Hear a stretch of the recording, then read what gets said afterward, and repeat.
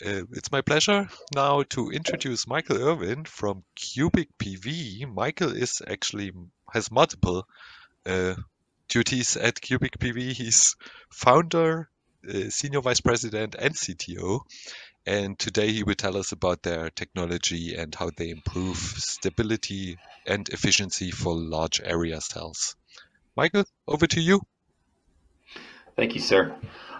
So thank you all for attending today. I appreciate your time. My name is Michael Irwin. I'm Chief Technology Officer, as mentioned, at CubicPV. Talk about today towards a Perovskite tandem future. I don't think the title's lined up perfectly, but that's okay. So the main thing is that we founded a company called Hunt Perovskite Technologies once upon a time to focus on perovskites within an incubator at Hunt Oil. And then this year, in 2021, we merged with 1366 Technologies, which is a kerfless silicon tech. The idea being that we could combine our two technologies, having a high-performance perovskite top cell with a low-cost kerfless back cell. So kerfless is important for the back cell. If the back cell is only doing a fraction of the work that would normally do in a single junction, it needs to cost also a fraction of what the single junction would as well.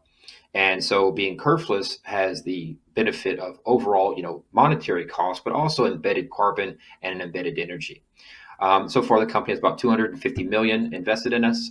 Primarily, that is on the silicon side, including a demonstration plant in Malaysia a couple years ago.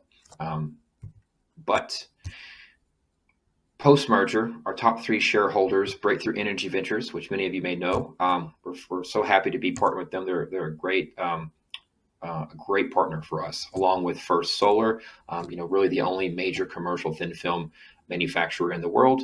And then Hunt Energy Enterprises, that is the incubator / venture group of Hunt Oil or Hunt Energy, from which we founded Hunt Perovskite Technologies pre-merger. Now, the motivation here behind all this in terms of cost and waste is the Czochralski method, or the CZ method, is quite wasteful, right? So you've got to go from polysilicon. So polysilicon starting material all the way through this entire supply chain to get to a PV module. What if we could cut out the ingot part and go straight to the wafer? That's kind of what's important. So looking at the Czochralski process, you have to melt silicon at high temperature, pull the single crystal ingot, you cut off its ends, you cut off its sides, you glue it to a piece of glass, and then you chop it up into individual wafers. So all this waste associated results in about 43% of the silicon goes to scrap. Now the silicon all the waste does go back here. It is recycled, but that energy, the 43% energy and embedded carbon content that went into making this is gone. So that results in increased cost and less clean than we'd like our PV to be. Ideally, this is not just renewable energy, this is also clean technology, and we need to clean up PV's act. So just one slide briefly on the back cell, kind of the same idea here. You have the entire supply chain, but if I can cut out the ingot, I cut out a step, I dramatically reduce the cost, creating an ideal back cell for a tandem product. Now onto tandems. There's two basic tandem architectures we'll discuss today. There are more, but the two basic ones are a 2-terminal tandem, as indicated here, and then a 4-terminal tandem, as indicated here. The primary difference is in a 2-terminal tandem, the top cell is deposited directly onto the back cell via a recombination layer. So it's monolithic, they're bound together.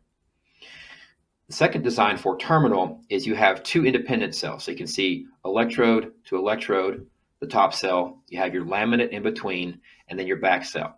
So you have two independent cells in this 4-terminal design, and 4-terminal means there's 4 leads coming out that you can then connect however you want to. You can connect them in series, you can connect them in parallel, you can connect them through 4-terminal power electronics to kind of maximize the efficiency. And so we have to discern which ones we're going to work on, 2-terminal or 4-terminal. So in a 2-terminal design, if we constrain ourselves to a silicon back cell, you have a band gap versus band gap plot here. So top cell, bottom cell, band gap. We can constrain ourselves to silicon back cell at 1.1 eV. So what you look here on the left axis, the vertical